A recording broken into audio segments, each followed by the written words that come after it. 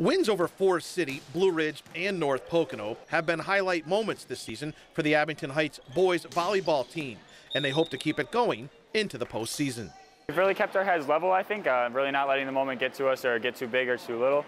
Really trying to play at a consistent level through the whole season. I think going forward, what we're looking to do is keep up our ball control and speed up the tempo on our sets a little bit. So volleyball is more like explosiveness, I'd say, jumping and hitting and everything like that.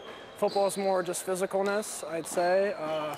Definitely two different sports, but I like to play both because it shows like two different aspects of my game. Definitely from like a physicality standpoint, this is definitely the most physical group we've had across the board. We got 21 kids, varsity and JV. They all have different roles on the team, and they've all done just a really awesome job of embracing their role. Well, there's no history lesson here for Abington Heights when it comes to boys volleyball in the past. They understand the significance of what a Holy Redeemer and a North Pocono program have done. For these comments, they'd like to create their own legacy. They know that Redeemer is always good. They know that Pocono's had good teams in the past. We don't discuss it too much. It's not like we're not trying to compare to past teams. We're just trying to move forward and kind of just create our own path. Steve Lloyd, Newswatch 16 Sports, Lackawanna County.